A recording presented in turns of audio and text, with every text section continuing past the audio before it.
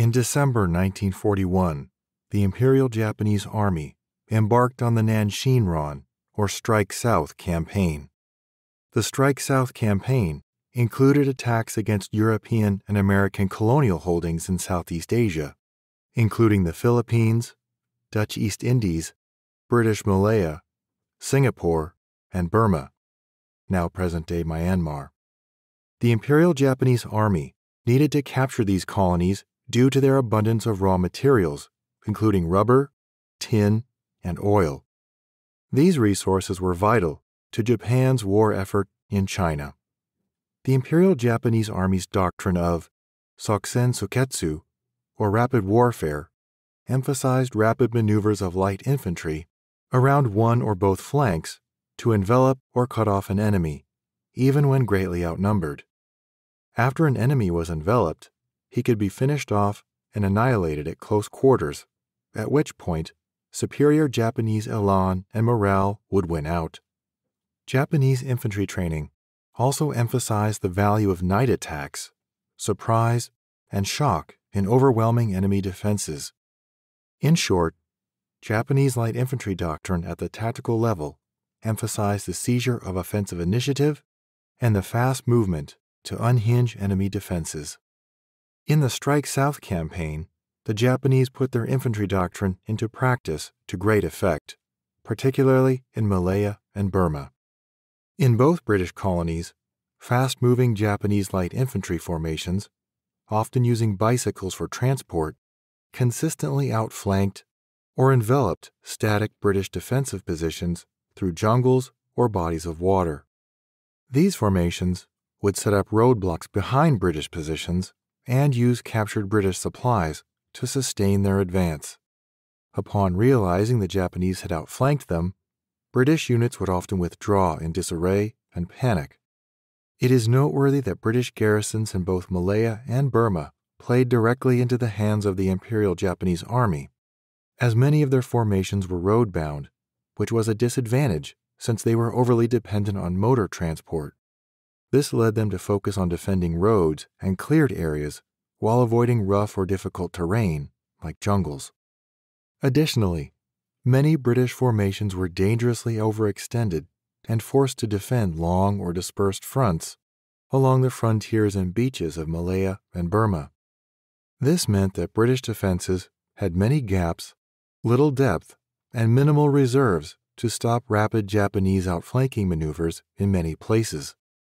Therefore, British units in Malaya and Burma were routed or annihilated in their engagements with Japanese forces during December 1941 and early 1942. The humiliating defeats in Malaya and Burma came as a shock to the British Empire. The British Army needed immediate solutions to stem Japanese rapid light infantry tactics. General William Slim, the new commander of the Commonwealth 14th Army in India, sought to find just a solution. Slim spoke to a Chinese officer who pointed out that the main weakness of Japan's light infantry columns was their very small administrative margin of safety, which is a reference to the supply limitations of these columns. These supply limitations enabled Japanese infantry units to move swiftly while traveling light.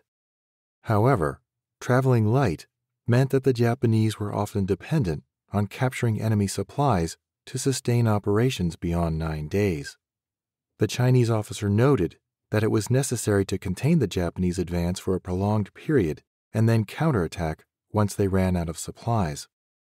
Only then could their outflanking maneuvers be checked and defeated. Slim used the information he learned from the unnamed Chinese officer to formulate the box as a tactical countermeasure to Japanese outflanking maneuvers. The box was a series of all-around perimeter defenses. Instead of forming a long, drawn-out front line, vulnerable to exploitation of gaps and flanking maneuvers, Slim's boxes would concede the Japanese temporary freedom of maneuver, but would also defend vital rear area installations, such as headquarters, communication lines, and supply depots, from Japanese attacks. Panicked withdrawals would not occur as they had in 1941 and 1942. British units would hold their ground, considering the Japanese units in their rear as opposed to themselves, to be cut off. The British could hold their ground because they could be resupplied by transport aircraft, since Britain had established air superiority in Burma by 1944. Meanwhile, the Japanese would be forced to assault British boxes to obtain supplies from British stores and to establish a line of communication with their compatriots attacking the British from the front. Such attacks would fail against prepared British perimeters, forcing them into static positional warfare that de-emphasized Japanese centers of gravity, like initiative, light infantry maneuver, and elan, but also played on Japanese weaknesses, namely lack of firepower and logistical support. Moreover, if the Japanese failed to capture British supplies within the first 7 to 9 days of an operation, the Japanese units would themselves be cut off from resupply, starved out, then annihilated by British reserves.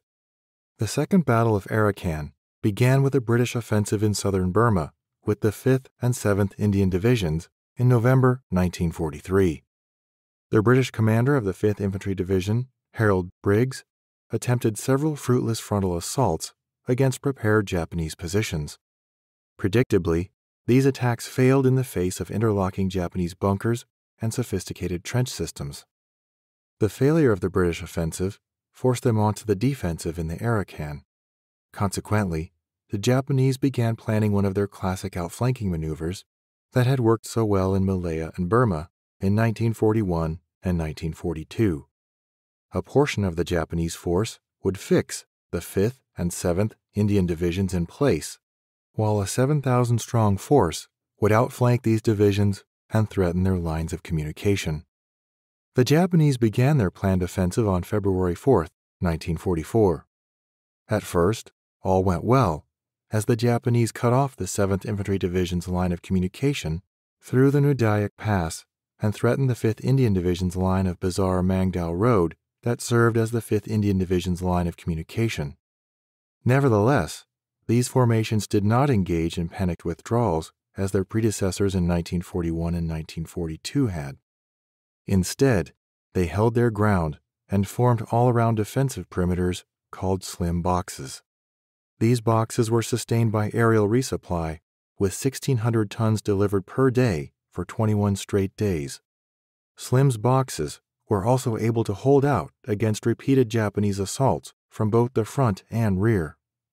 Additionally, Slim's insistence on training rear area personnel for combat was vital in helping the British hold on to important rear area installations like supply depots and headquarters. At the same time, the lack of Japanese firepower limited their ability to suppress prepared British positions. Such realities meant the Japanese could not capture the vital supply depot at Sinzwaya. The inability of the Japanese to capture Sinzwaya doomed the 7,000 troops in the British rear area to starvation. Furthermore, the British Reserve 123rd Brigade attacked the Japanese units caught behind British lines in coordination with the 5th and 7th Indian Divisions. These attacks, combined with the effects of starvation and disease, combined to claim the lives of 5,000 of the 7,000 men who originally flanked British positions on February 4, 1944. While the number of casualties inflicted was relatively small when compared with other campaigns, the Second Battle of Arakan was important because it clearly illustrated the effectiveness of Slim's boxes against Japanese light infantry tactics.